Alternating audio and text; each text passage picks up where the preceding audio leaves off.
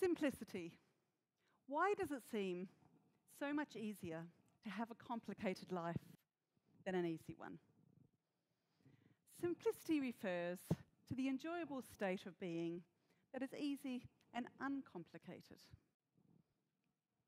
My name is Sarah Leather, and I coach women to have a simply beautiful business and life.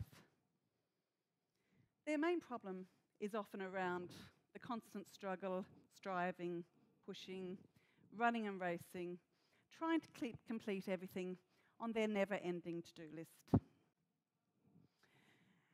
They're trying to be the perfect wife, mother, sister, daughter, friend, businesswoman that society expects. But their lives are often far from simple. I start by getting them to declutter their heads, their hearts, and their homes, to let go of what's not working and work on the underlying belief systems that are driving their thoughts and therefore their behaviour. These belief systems are what drive all of our behaviour. They're kind of like our internal operating system or our internal software, and sometimes it needs a little bit of upgrading. In 2009, the Dalai Lama said, "The world will be saved by the Western woman." Many have conjectured exactly what he meant by this, but I believe he was referencing a woman who was truly free and not caught up in the struggle of trying to complete everything and wondering, was she really worthy or good enough for the life she desires? A couple of years ago, after a day of coaching these women, I had a bit of a realization that actually I wasn't a whole lot different. Don't get me wrong, I had a good life, a great life. But my story at the time was that I was just so busy. For example, if a friend would send me a casual text message, inviting me to coffee, I could send a reply as long as a college dissertation with all of the reasons I couldn't join her because I was just so busy. My life had got a bit complicated and something needed to change. So I followed my own prescription and started to declutter my head, my heart, and my home, letting go of what wasn't creating joy and purpose in my life, which included several of my own websites, watching television, 20-year-old college notes that were gathering dust, a lot of negative talk in my head, and listening to negative people. In more recent times, in a meeting with colleagues, I was stating that although I see simplicity as an ongoing task and a bit of a lifelong journey, I was, however, quite proud of myself, that I'd let go of a lot of the negative stuff in my head. And although I still carried around a very big and heavy bag, I was much better off with all of the stuff in my bag than in my head, wasn't I? I was caught out. Our group mentor looked me in the eye and he said, "Sarah, lose the bag. Go 6 weeks without that bag. Downsize by at least 300%. If you're going to claim a life of simplicity, lose the bag." No. No, I can't. Not me. I can't. I've got lots of important stuff in my bag, and I've got lots to do. I need my stuff. How can I cope without my stuff? I realized from my reaction that I had quite a bit of resistance to it, and that there was something going on there. So rather reluctantly, my great big handbag challenge commenced. I endeavoured for 6 weeks to downsize to a much, much smaller version. Day one came around and was an epic fail. I was leaving the house. I was incapable of leaving without it. How could I go without my stuff? I had too much to do, and I needed my stuff. So day two, I needed a plan. I had to have a strategy. So I tipped everything out. All 68 items,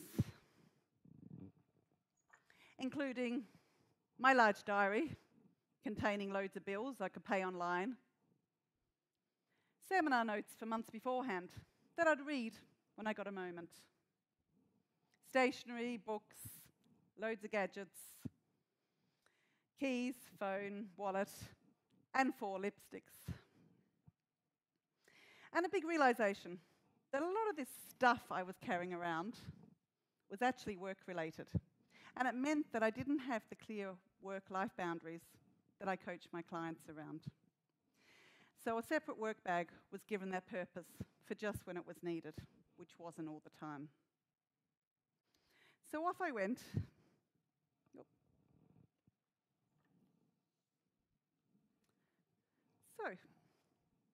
Off I went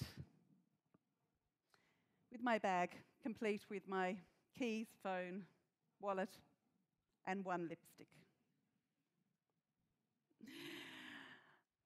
After a few days, I started to notice that I started feeling a bit freer and lighter. Could there be some connection to what I was carrying around and how I was feeling? And could this be the same with other women?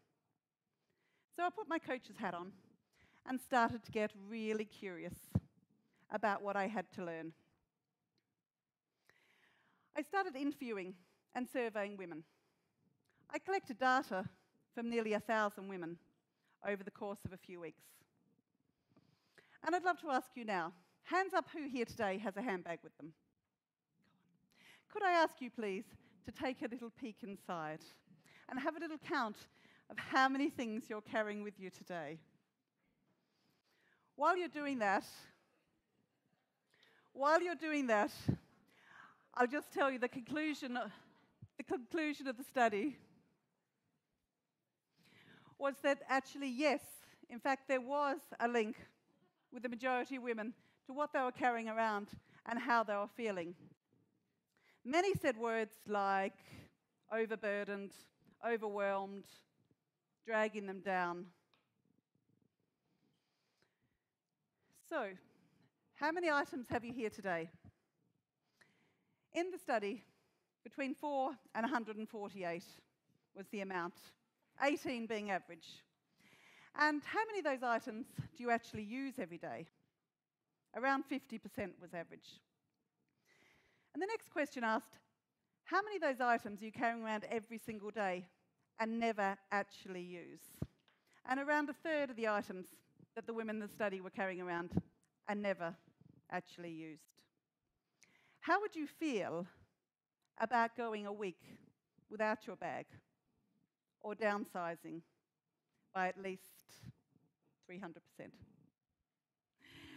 When I asked this, there was a huge variety of answers. Many said words like free, light, bliss, and liberated. Many made reference to purposely keeping their bag light and empty and said, as soon as it starts to fill up, I can start to feel off center and it needs clearing out again. Many said words like lost, exposed, ungrounded, naked, or grief at the thought of going a week without their bag. So, what do women actually have inside their handbags? There was a huge range that women had. Many carry food. Many said, I always carry snack food in case anybody's ever hungry, but I usually eat it myself.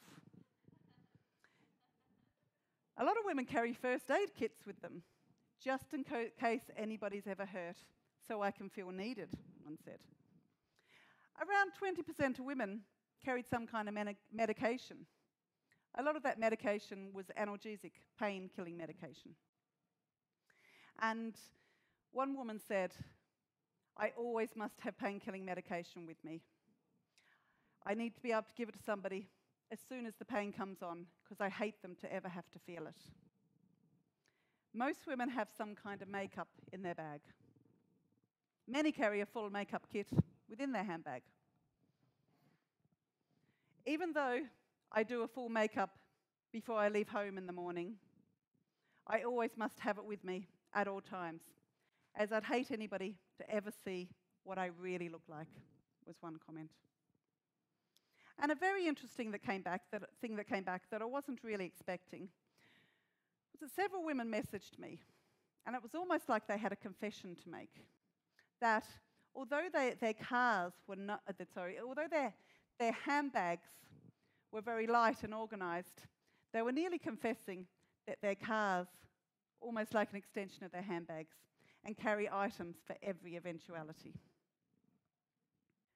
My own observations since completing my great big handbag challenge were many. Such obvious ones like a better back and neck, and an increased feeling of freedom and lightness. Also improved work-life boundaries. And before doing this challenge, I firmly believed that it was a fact that I had to carry these things around with me all the time, that I needed to carry them all the time. I had a really strong belief that it was the truth. But beliefs are just thoughts that we repeatedly think and are not necessarily true. So when I question that, is it true that I have to carry these things around all the time? And of course, the answer is no. We all have choices to make throughout the day. Some of these choices can help us, and some of them can harm us.